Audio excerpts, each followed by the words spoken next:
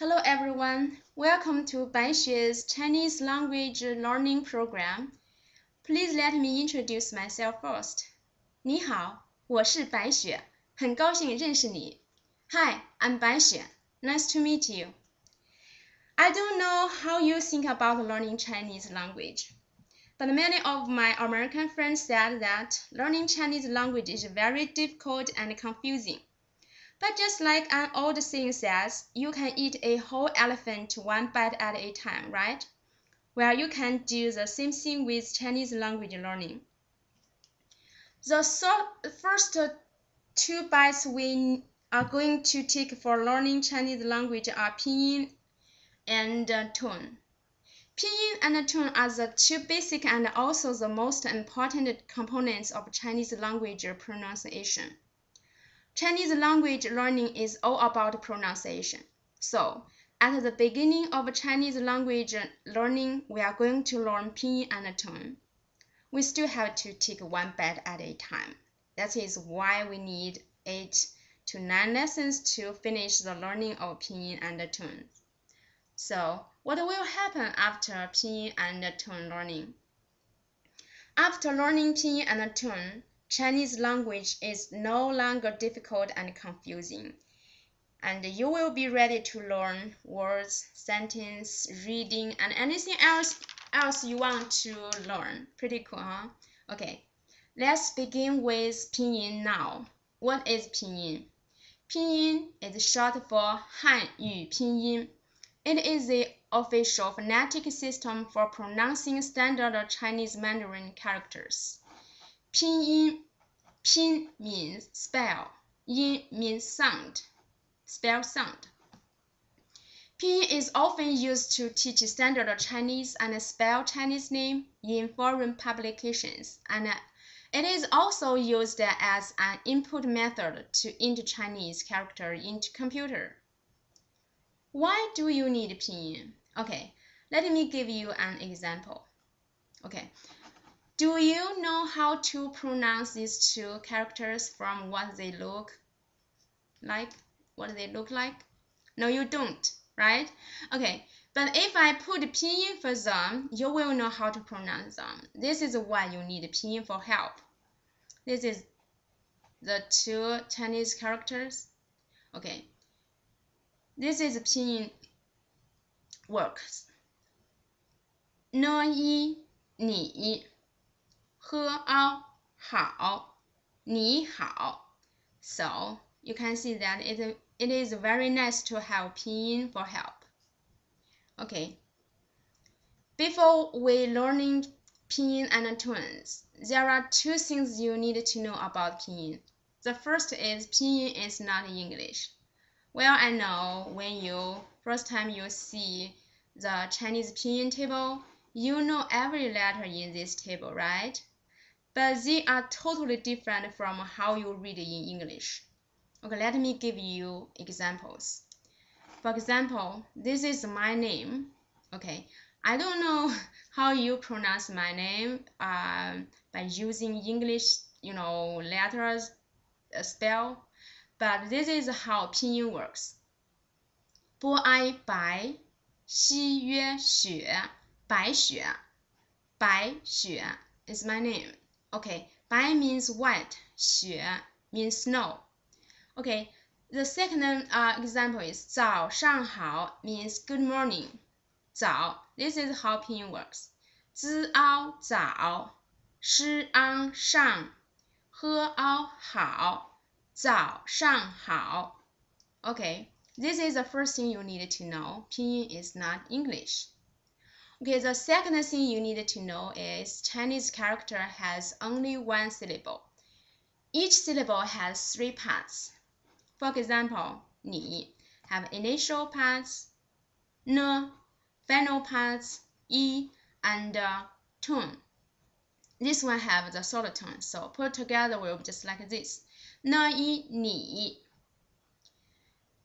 好 have initial 呵 final 凹 and tone. This is also the solo tone, so it will be just like this. 喝凹好，你好. So you may notice that initial is consonant and the final is a vowel. Okay, let's move on to tone. There are 4 types of tone in Chinese language. The first tone you pronounce flat, the second tone you pronounce going up, the third tone you pronounce down and up, and the fourth tone you're going down. Okay, please let me take a as an example to pronounce these 4 tones. A, a, a, a. See, they are totally different, right? Why are tones so important? Because different tones with the same syllable can have totally different characters and totally different meanings. Okay, let me give you an example. Okay, from this table we can see the pinyin. We have the same pinyin with the 4 different tones. The first one with the first tone, its pronunciation is just like this. Mo a ma. This is a character for ma. It means mother. The second one with the second tone, its pronunciation is just like this. Mo a ma. This is a character for ma. It means hemp. The third one with the third tone, its pronunciation is just like this. Mo a ma. This is a character for ma. It means horse.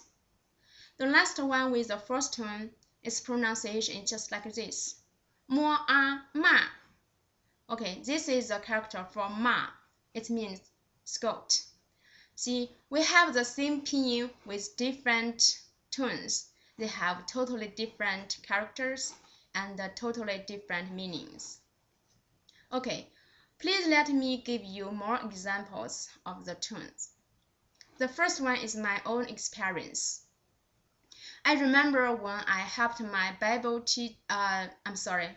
Bible study teacher learn Chinese. She is a very sweet and beautiful girl. I like her.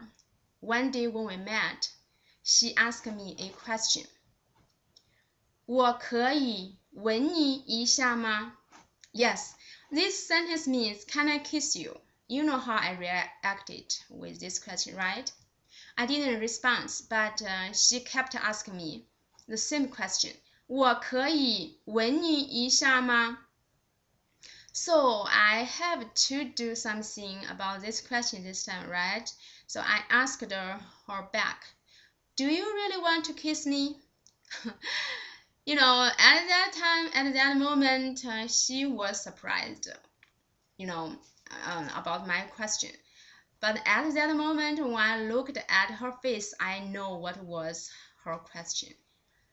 She wanted to ask me, 我可以问你一下吗? That means, can I ask you a question? So I told her about this, when things. We laughed, for a long time. See, when they have the same pinyin but with different tone. When with the first tone means ask. When with the third tone means kiss. So you have to be very careful with tones. Okay, the next example I heard from my friends. A gentleman went to a Chinese restaurant. He wanted some dumplings to eat, but he asked the waitress this kind of question. 小姐，睡觉一晚多少钱? Yes, this sentence means how much it will be if I sleep with you for one night. Okay, the waitress felt very embarrassed and ignored him. But this gentleman, he didn't know what's the problem with this question. He just kept asking, 小姐，睡觉一晚多少钱? Everybody in this restaurant laughed at him, and this gentleman had to discuss this question with other people. Okay, all the people in this restaurant finally figured out what was his question. Okay, His question was 小姐，水饺一碗多少钱? That means how much is it for a portion of dumplings?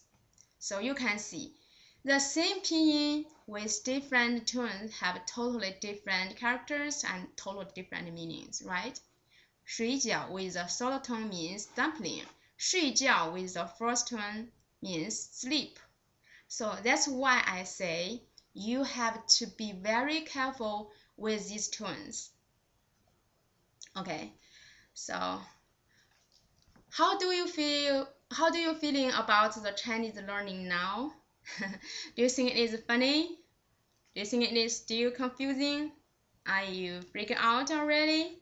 Okay, trust me, when you get used to pinyin and tones, you will learn Chinese language very fast and very good.